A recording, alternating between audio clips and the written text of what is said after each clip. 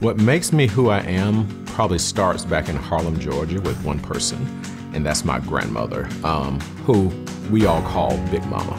It's like this natural bond between us, but I think she's the one who taught me kind of leave the world better than it was when you came in it. Growing up in the small town of Harlem, Georgia meant a lot of limitations, so there wasn't a lot to do, so I know when I wanted to go to college, I wanted to get out of small towns. The closest thing was Atlanta, Georgia, and I wanted to go there and set it on fire. Working in marketing, there weren't a lot of people in the industry that looked like me. So at some point I realized the way you actually can change that is be a part of the change. So I became determined to actually be the first African-American officer in Walmart marketing, and I became that in 2018. Coming to Walmart is a place where I know every single day I walk into the office, I can actually be Alvis and be my whole self. I got my own conference room.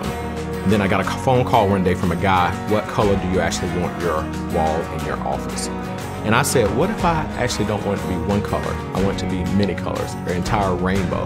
I want it to be representative of everyone who actually walks into my office. They can see themselves and relate to what's on the wall. If you're from a small town, if you're from a big town, if you look different than those around you, or maybe you love differently than a majority, realize your difference is actually what makes you special. And this world needs special people like you. So embrace it, push yourself, and be fabulous.